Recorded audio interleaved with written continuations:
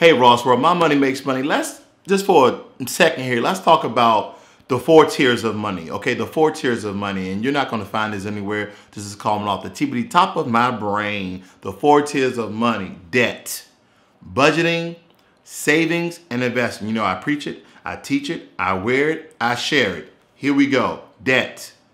As I stated before in a previous video, which you can reference right here, they're not all debt is bad debt. Your debt is bad debt, not but what you use it for because you wanted it.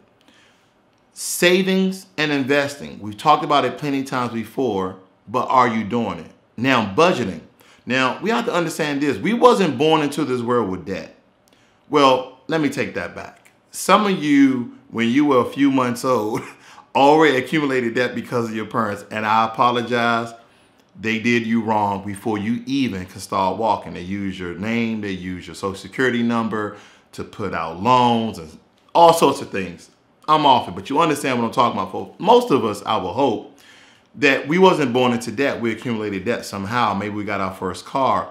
Maybe we got our first credit card and we did the wrong things with it. We made ill advanced purchases on silly stuff that we had no business buying simply because we wanted something. And a lot of us, we were either low class or middle class or dirt poor. And anytime you have access to capital, you spent it. And we're talking about that whole thing about being a laborer and a consumer. We talked about it as well.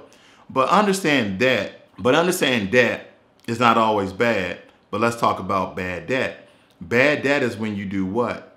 When you take somebody else's money that you was going to use for whatever purpose, and sometimes those purposes are really stupid, okay, and you splurge, like with a credit card or a personal loan, or you go out and you buy a car and you renege on that actual loan because you knew that your credit at the time was good enough to get that car, and you knew that you didn't have the money to cover it. But you are, and I know some people who are really savvy and intelligent with this. They don't mind that their credit is going to take a hit for 7 years, but they want that car, and they're going to keep that car until their credit bounce back. And some of them actually hide their car. They don't care. Okay, so the point I'm making is that debt, if it's not the good debt that I explained it in that video, then chances are it's horrible debt. Now, once again, I call car debt managed debt. Budgeting. I can't preach it enough. I almost do it. I want to say monthly. I do it because sometimes I change my allotments because I want to purchase something. I want to buy something, like I'm buying a few things for my home to make it a smart home and some security things. I'm not telling you. I don't want you popping up. But I tweak those things. Oh, let me put this on pause for a month. Let me decrease this for a month. But I'm still doing investings and I'm still doing savings. But sometimes you just got to hold off for a particular purchase. But you're going to keep that going. Now, I like to decrease when it comes to certain accounts in my budget instead of stopping or pausing, because at least I'm still doing it. You get what I'm trying to say? I'm actually still saving. I'm actually still investing. Maybe with Stash, I had 8 portfolios and I was allocating maybe $20 in each portfolio, but maybe I decreased it down to $15 or even $10, but nevertheless, I still have my investment going. That only means that my lifetime goal of my investment has slowed down, but then I can pick that back up to 25 in a month. It just depends on how you tweak it. Then we're talking about savings. We're talking about that little nest egg. And I know that one of my favorite websites is really fighting, and I can't really say the website within itself because, you know, Investor Junkie and Investopedia, they have writers. So I've been reading some things on there in the past few weeks about why emergency fund is bad. Now, I didn't read them, so I can't really talk about them, and I'm pretty sure they have to mention inflation.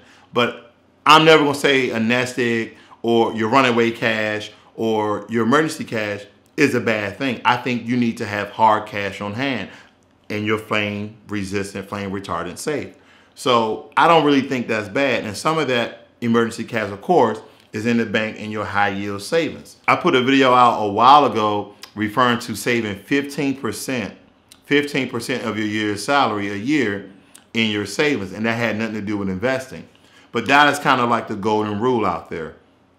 Now, when it comes to investing, I have put out an enormous amount a video speaking about investing because for us basic people who just work every day, we come home, we're tired, we're stressed, we might not have the capacity, okay? We might not have the energy. We may not have the intelligence or the smarts. We may not have the time.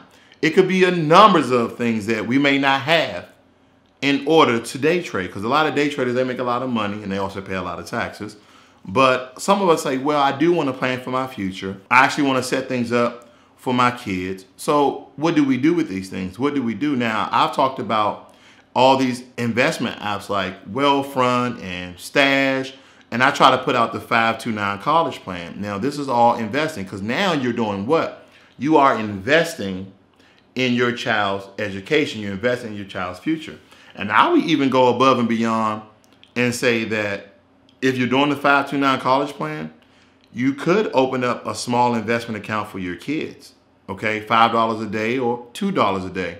Nevertheless, when they start off in life, okay, whether they be in college or not, if they're maybe 1 or 2 or 5 years old, they will have substantial wealth by the age of 18. Just think about someone investing for 16 years.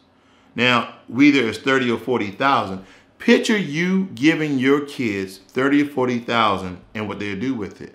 Now, some of you thinking right now, hell no, I'm not doing it because they're going to do something wrong with it. You don't know who your kid is going to turn out to be. You don't know how your child is going to blossom. Right now, he or she is a knucklehead or she's sassy, he's sassy, they sneaky. Yeah, they're all those things, but guess what? You were too, because I know I was.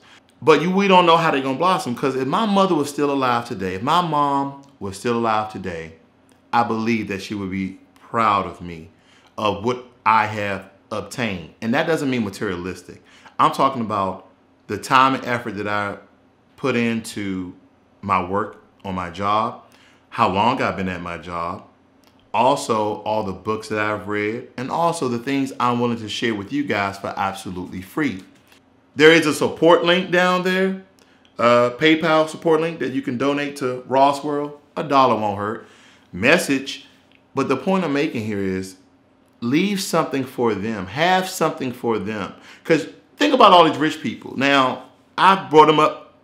I brought this guy's name up before, and I know you're tired of hearing his name. But the point is, Donald Trump's father gave him $10 or $12 million to start his own business and run off. Now, let's decrease that amount a lot, and you gave your son or daughter 30, 40, 50,000 that you was actually saving for them in order for them to be prosperous and start their own business or their own apartment or house or whatever it may be. Now I want you to go back and think about, and this is not to beat up anyone's parents. It's not. We're talking about us. What did you get? What did you get when you was 18, 19, 20, 21, either in college or right out of high school? What did your parents give you? Oh, my parents gave me a wealth of knowledge. Okay, but we live in a capitalist society. Now, sometimes the information you receive is worth $1 million, but ain't nothing like receiving $1 million and information that's worth $1 million, because now you got $2 million. So you get what I'm trying to say. So I believe that you should leave your kids an inheritance. So these 4 tiers of money actually make a lot of sense when we're talking about debt, budgeting, savings, and investing. Now, when you talk about investing, I done did videos on the rule of 72 and dollar cost averaging. It's so broad. It's such a huge topic. You have to go back and watch those videos. I break down shares and stock. I try to give explanation for all this stuff so you can say, well, I don't know how to do this, and I don't know how to do that. A lot of you guys ask all these questions in the comment section, and I am actually happy and I am pleased to answer your questions. But if you just go to my playlist, Ross Financial playlist, and you scroll down, I know there's a lot of videos, guys, but nevertheless, you will find some videos that's going to spark your interest and get you built up and learn on the information. And once again, this information is free. I'm giving you my time. I'm giving you my patience. I'm giving you all what I have because I want people to make it. I have a heart for people to make it because I know the vision. I know what is truly is a great thing is to give people the information to be successful and not charge them anything. Now, hopefully one day I can charge people for all this great information, but by that time, you'll already know it. That's why the support link is down there. That's the second two subconscious message. But understand that everything that I'm doing on this channel is to help you to be profitable. Now I know sometimes you guys get kind of controversial, and I'm not saying with me, but I'm not above reproach. I make mistakes, but when it comes to this money thing, I want you guys to be supported with the knowledge and information that those rich people have that make them even richer. So I just want to say I can't change your mind.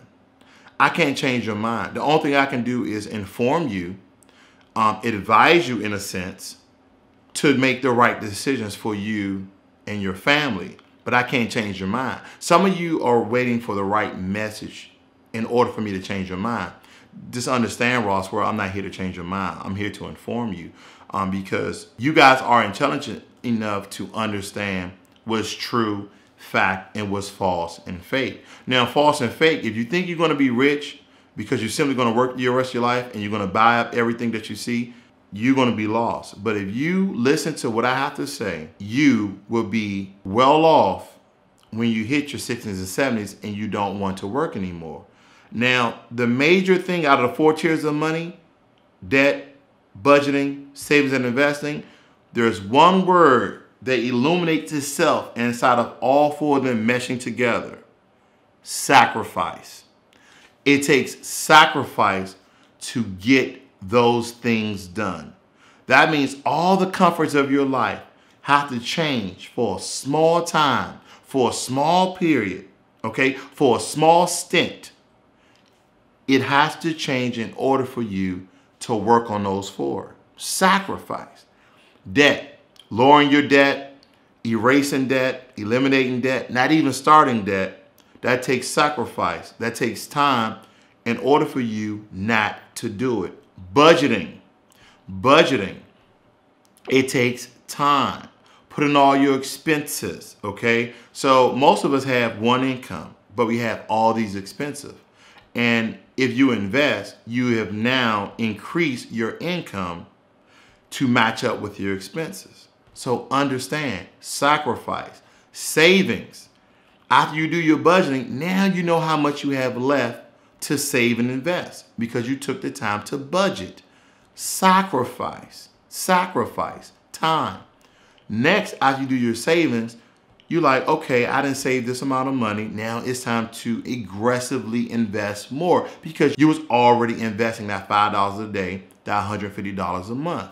Sacrifice, okay? So if you don't understand anything else, understand the 4 tiers of money and understand it takes total sacrifice: debt, budgeting, savings, and investing. The 4 tiers of money with a little bit of sacrifice, I have you sitting fat and happy in your retirement. This is Raw's World, where I get tired of people give me excuses why they don't want to invest, why they don't want to save, why they don't want to decrease their debt. I'm going to tell you like it is. Just fucking invest something. Just a little. I'm out.